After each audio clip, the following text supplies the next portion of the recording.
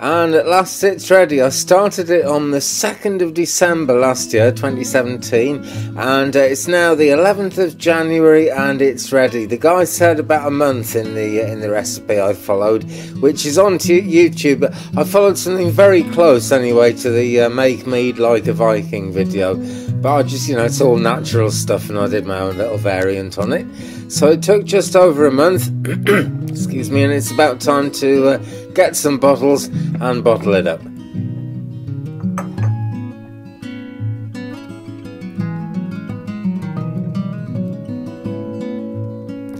These are gallon bottles. They're quite cheap. I think they were cheaper than wine bottles. They're only half a litre, which is better because I can't drink a whole bottle in 2 nights, and it's I want to be able to have this before it goes rank and not have to throw loads of it away. So I got half litre bottles, 500ml. It's going to take 9 of those to do the whole thing. Just bring some through there, and I'm pushing my siphon tube right down to the bottom of the bottle. I used to have a siphon tube with a tap in the middle, well, 2 siphon tubes with a tap joining them, and it was much quicker that way, but I've lost the other tube, so I've abandoned the tap altogether. I'm just pulling it out of the demi-john there. Not the best way to do it, but it just about works. Quite tricky to push those caps on. They come with the kind of seal that when you then take the lid, when you then unscrew the cap, it will actually break the seal, and you'll be able to see that that one's been opened. But it's quite difficult to get them on without that going wrong.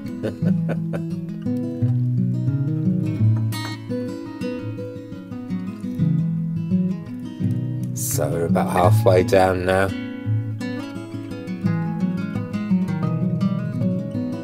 And it's the same old process. You can see I've got 1 or 2 bottles standing up on the towel at the back there. Towel is quite important actually, because you do get splashes with this, and it's horrible sticky stuff. I really wouldn't have wanted to get it on the carpet. But there we go, she's filling up again.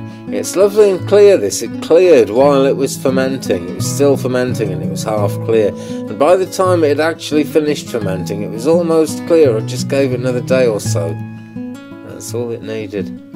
So there we go, there's another one to go into the mix.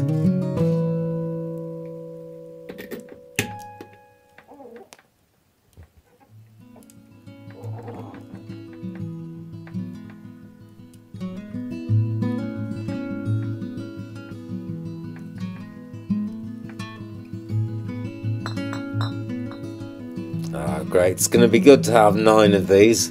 Just sort of almost unlimited mead drinking for me, that. And of course there's the same amount again. I don't know, I might actually put some of that in wine bottles and keep it, because this is much better if you keep it around to mature a bit. So I think I'll put the other one in traditional wine bottles with corks, and we'll just see what happens. I'll have to develop a much bigger alcohol habit, no doubt. That's the best thing to do.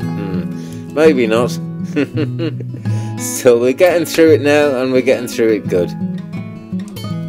I've got the dish thing standing on top of a paint can there, just to get the height right.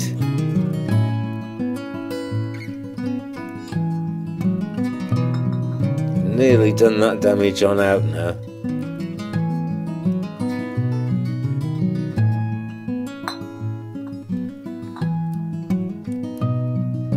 And there is a fine stack of mead. All done. Best to give it a while to mature, but I think I will have a little drink tonight of one, just to see what it's like, Purely for scientific purposes, of course. Well, thanks for joining me anyway. There goes the mead. Bye-bye.